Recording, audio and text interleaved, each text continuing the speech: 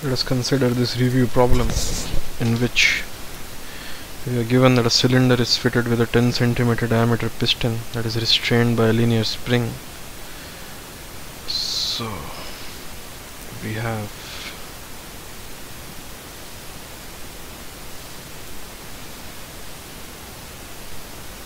a piston over here which is connected to a spring.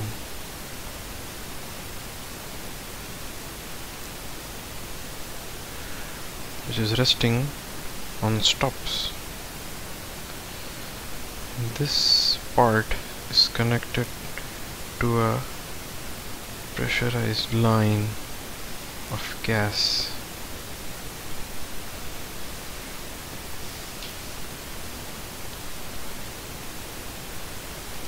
So we have air in this line.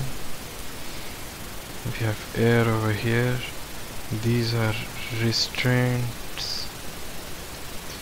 This is a spring. Okay, there's a small opening over here. This is basically figure P3.113 of Sonntag, right? So it is given that the spring constant K is equal to 80 kilonewton per meter, and the piston is initially resting on the stops. So the initial cylinder volume V1 is equal to 1 liter. The valve is opened and the piston begins to rise when the cylinder pressure is 150 kilopascal. So because of the stiffness of the spring, it is only when the pressure builds up to 150 kilopascal that the spring starts to move. Any pressure less than 150 is unable to move the loaded piston because the spring is very stiff. Okay, so logically, if we look at the process on the PV plot,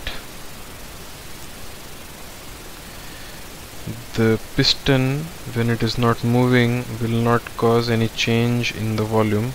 So the volume is fixed at 1 liter up until the pressure reaches 150 kilopascal.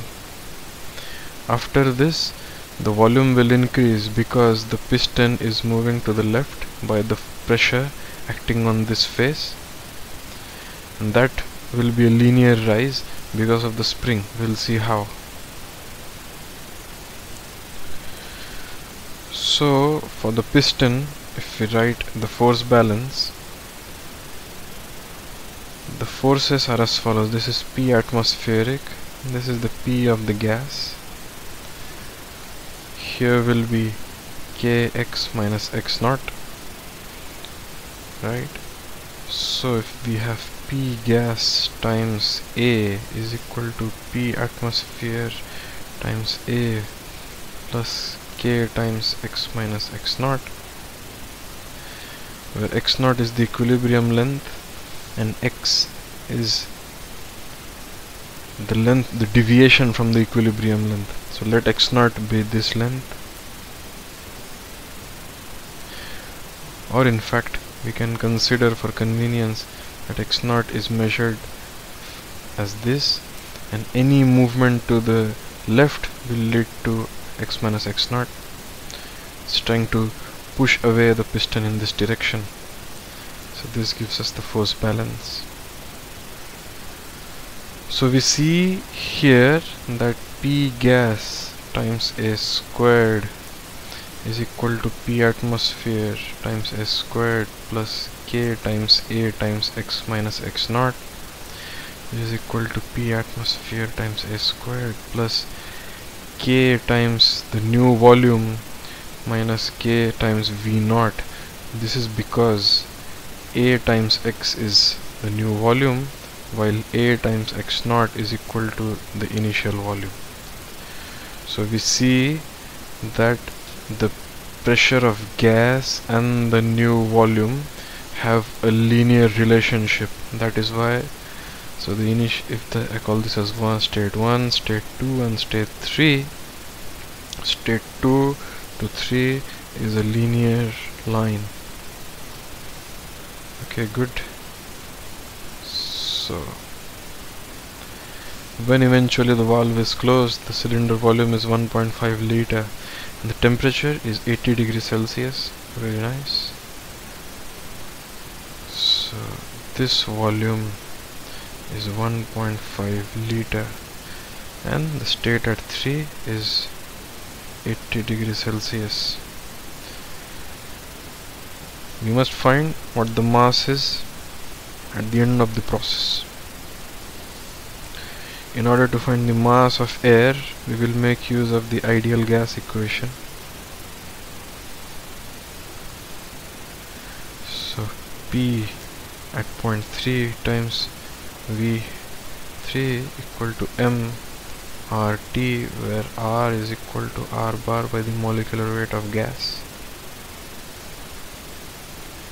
Similarly, T3 is already specified as 80 degrees Celsius.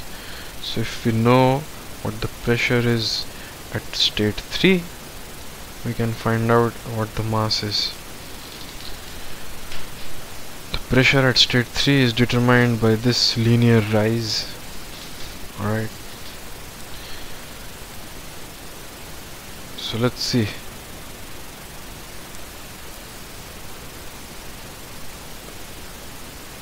Let us shift to EES. So let us see how to do this problem in EES. I have noted that the initial volume V1 is 1 liter.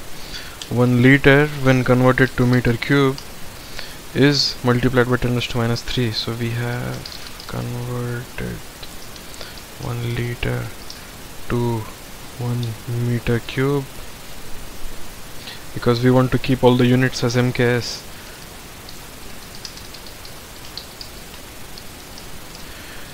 We have converted the spring constant, which is given as 80 kilonewton per meter, to 80 times 10 raised to 3 Newton per meter. Same thing, we want to keep them as standard units.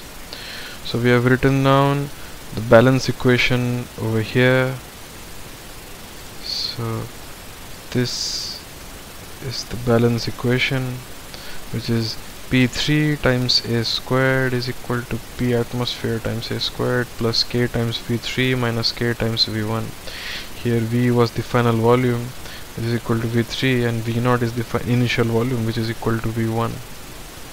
P atmosphere in Pascal is 101325. V3 is equal to 1.5 liter, which we have converted to meter cube.